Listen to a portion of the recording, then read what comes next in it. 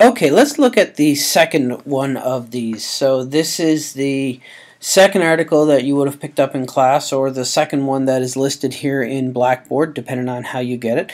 So what I would like to do to start off with is I want you to pause the video again. This time I'd like you to pause it for 6 minutes, and I'd like you to take 6 minutes to sort of scan through this particular article and see how you do with it.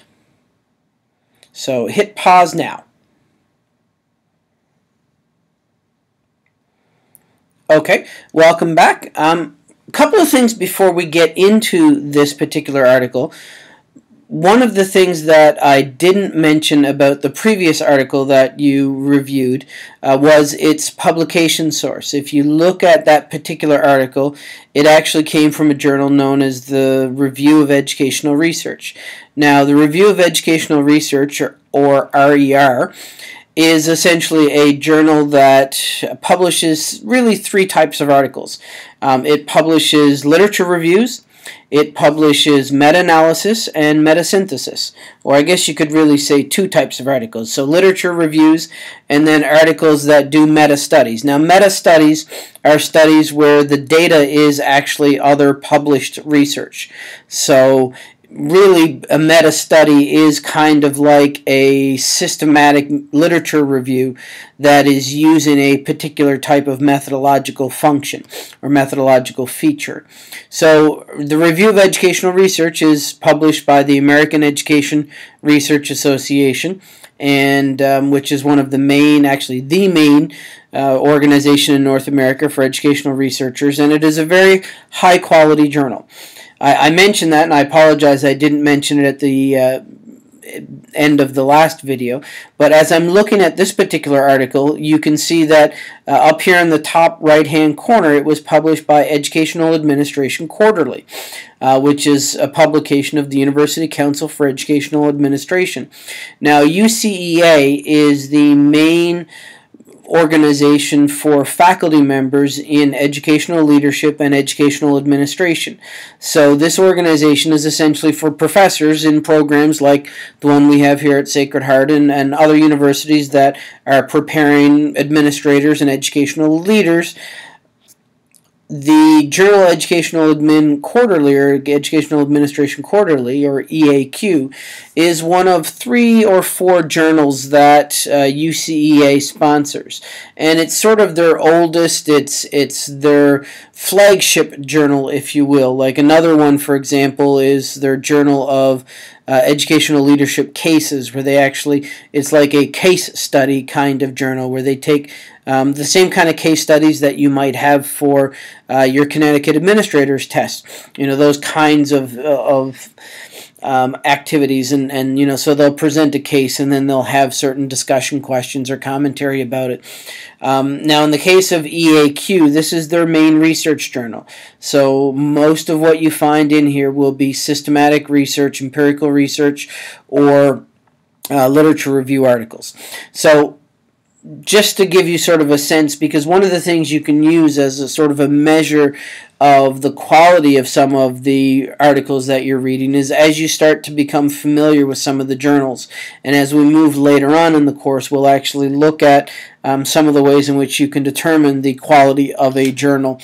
Although for your purposes, meaning for the purposes of writing a 6-year or postmaster's thesis, those things aren't as important.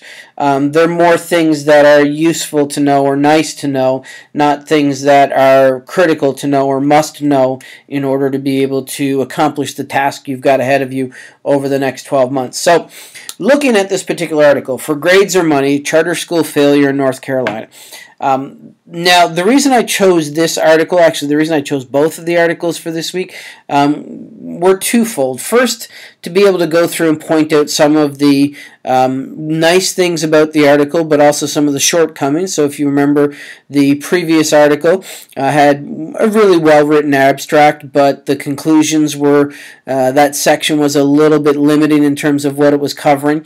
If you look at this one, you probably are now starting to use some of the features that I talked about in the previous video in terms of how to go about reading this. So in the last video I would have told you to start with the abstract and to spend a bit of time with the abstract. Now you'll notice that the abstract for this particular article is written a little differently than the abstract for the previous article. While it still has the same features, you'll notice here that there are a couple of words that are bolded and almost like headings in there. And when you see this in an abstract, it's usually an indication that these are requirements of the journal.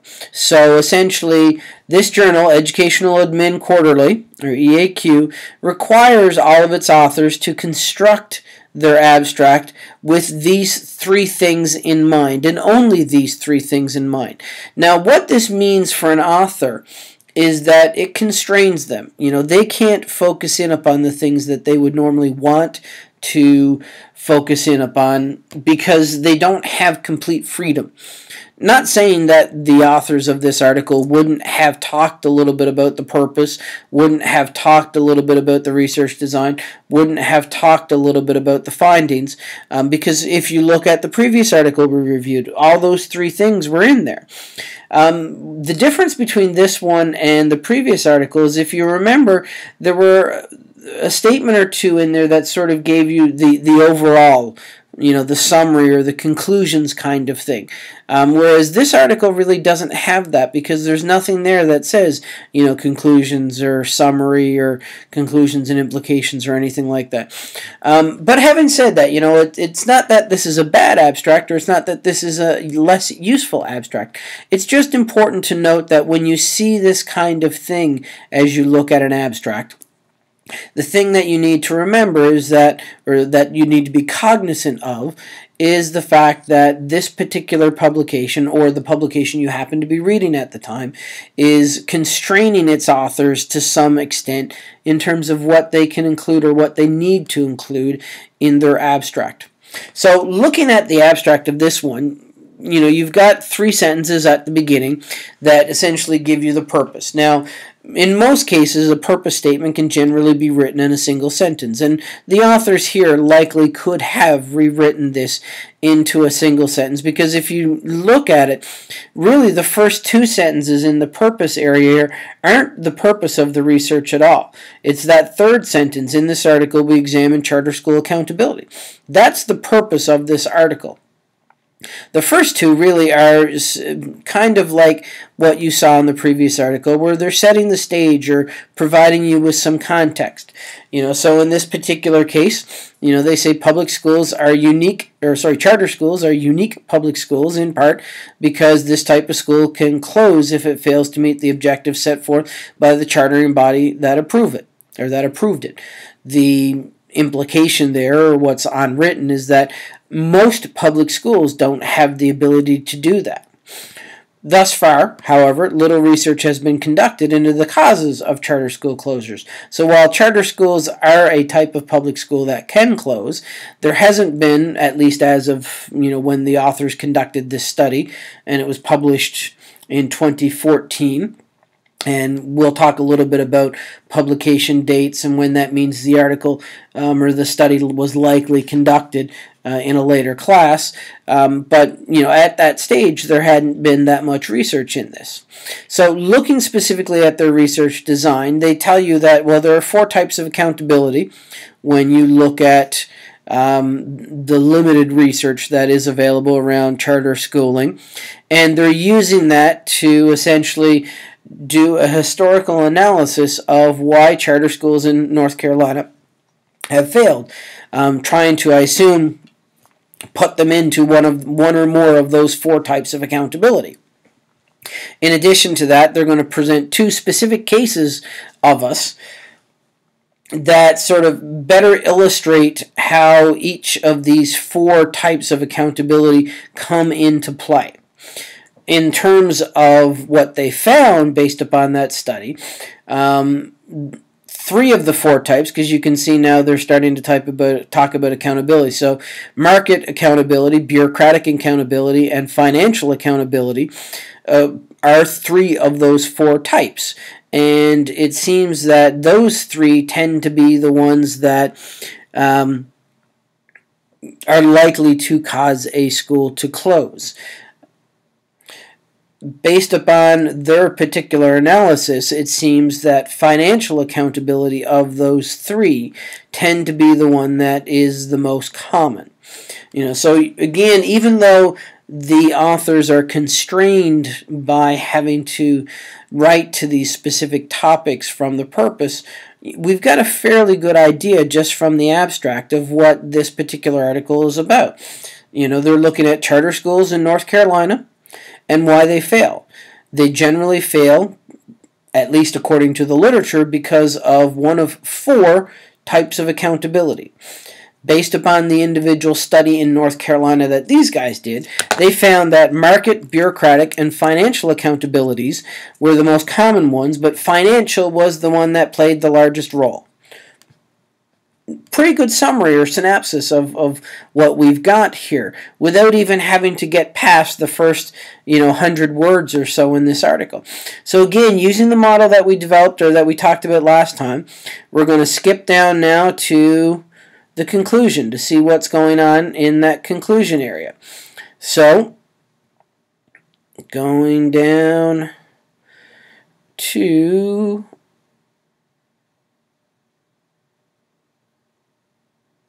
page, sorry, I passed it there, 530. Now, if you notice, this article, compared to the last one, has a much more detailed conclusion.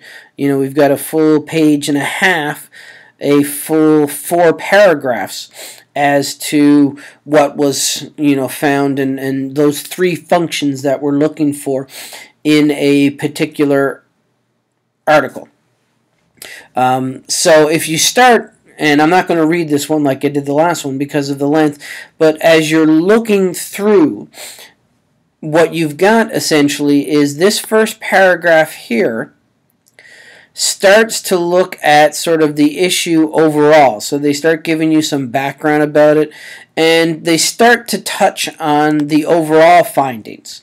When you get into this second paragraph, they start to narrow in on the findings that they had for those 2 specific cases that they said they were going to tell us about. Moving into this third paragraph here, you're starting to get into, again, they're trying to tie in these 2 cases with the overall findings, but you'll notice they're starting also to move into the implications of practice. So specifically as you start to get into this last sentence here, so these first 4 sentences or so of this third paragraph are still summarizing the article and summarizing the study. But when we get into this last sentence, now they're starting to talk about, or at least allude to the implications for practice. So they're basically saying, knowing how and why charter schools failures are due to mechanisms of accountability should allow policymakers to give better direction to current and future leaders of charter schools. So essentially, by understanding that there are these 4 things, and in particular that there's this one thing that seems to be really important, those folks that are making policy around charter schools, at least in North Carolina, should be able to give charter school leaders a better direction. And they continue to look at that implication for practice, if you will, in that 4th paragraph. So now they're basically starting, to talk about not just the leaders of the schools, but they're also looking at policymakers. And in this 4th paragraph here now, they're basically talking about, making recommendations or suggestions or giving advice to both charter school leaders as well as policymakers who are making policy around charter schools as to things they should keep in mind based upon what we found in this particular, or what the authors have found in this particular study. And then if you look at this final paragraph, this 5th paragraph here, this is where they're moving now more to the avenues for future research or suggestions for future research. So they talk a little bit in this first sentence here about how while this is a good study, it's an important study, and it's sort of one of the first times we've done this study, it only looks at North Carolina. and North Carolina is specific to North Carolina. So charter school law and the nature of charter schools and the demands placed upon them and the pressures placed upon them in North Carolina are going to be different than what they would be in Ohio or in California or here in Connecticut. So because of that, future research should start to look at some of these areas. So, they say consider looking at it in other states, because differences in state law might be useful in predicting the nature of accountability and the problems that might exist with different types of accountability. The other thing that you could look at is you could look at this issue on a national level to see if this idea of these 4 types of accountabilities and financial being the most important continue to be the trend that we see on a national level, or is North Carolina sort of unique in that perspective. They also suggest that since, at least based upon this study, that financial accountability is so important, we also want to examine that in greater detail, to see exactly what both internally and externally is influencing the financial success of charter schools. And then they end with, basically a statement that regardless of which of these areas that you choose to research, it's important that we continue to examine charter school accountability and charter school closures. So, regardless of which of these suggestions you take, they're basically saying that they want folks to continue to move along this particular avenue of research or this particular line of research when it comes to charter schooling. So again, you're getting a really good sense as to what they found, and given the fact that they spend so much time up here, I mean, really it's 2.5 full paragraphs up here summarizing the study. So really, I mean, basically, all of this area here is their summary of the study in the article. That gives you a really good sense as to what was found. And like the last one, if I read things in here that look interesting to me, I'm going to go back to the results section and I'm going to start to scan through the results looking for instances of that. So for example, here in the middle of the second paragraph, they talk a little bit about financial mismanagement. So if that's something that I'm particularly interested in, and actually they continued into the next sentence as well, you'll notice, so basically it forms, when you're looking at those 2 cases, it forms essentially half of the conversation that they have about those 2 cases, at least in terms of what they want you to take away from those 2 cases. So if that was something that was of interest to me, I might go back up to the results and start scanning for, financial mismanagement or just those terms, particularly mismanagement. So that's how I would go about this one. Again, it's one of those things that it allows you to quickly determine whether or not the article is going to be or may be or will likely be useful to you. And then if it appears that it won't be, you can discard it now, or at least move on, I should say, not necessarily discard it. In terms of speeding up your time, if it is useful to you, scanning through the results will obviously cut down some time on this, but if at the end of the day, as you start to develop your, cadre of 25, 30, 35 articles or pieces of literature that you plan to use in your actual literature review that you're writing for your thesis, those are ones that you're probably going to spend, a half hour looking through and dissecting and trying to find the commonalities between them and those kinds of things. So like the last article, one of the things that I did want to do is to go through and look at this one as an example of a literature review. So I'm going to go back to where the literature review starts for this particular article, and that basically is back here on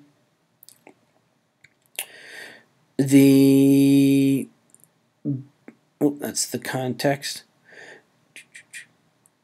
Just want to make sure I got it in the right spot. Back here on the top of page 504.